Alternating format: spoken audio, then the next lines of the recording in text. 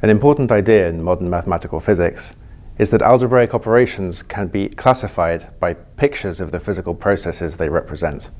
So for example, in quantum mechanics, the Schrödinger picture has two basic operations.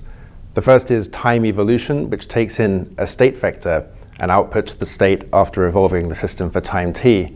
And the corresponding picture, just a line of length t, can be thought of as a picture of a particle moving through space for time t. And the second operation is a pairing which takes in two state vectors and outputs a number, the correlation between those states. The corresponding picture is a particle and an antiparticle annihilating. Of course, there's more to quantum physics than that.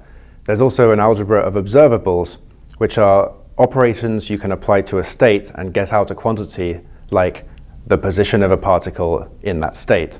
So there are pictures associated with these things too. So this one tells you to apply the observable A to the state B, and this one tells you to multiply two observables A and B together to get a product out. And the Heisenberg uncertainty principle, which says that the order in which you do observations can affect the outcome of an experiment, is reflected in the fact that this picture corresponding to A times B does not equal this picture corresponding to B times A. Now, these pictures belong to string theory. This one depicts a string with one end attached to some membrane moving through space. And inside the membrane, that end moving around behaves as a particle in quantum mechanics. And in this picture and this picture, we see two free strings merging into one. The nice thing about these pictures is they open the door to describing new and interesting kinds of physical theory or algebraic structure like string theory. And all you have to do is consider more interesting surfaces or even higher dimensional shapes as the operations.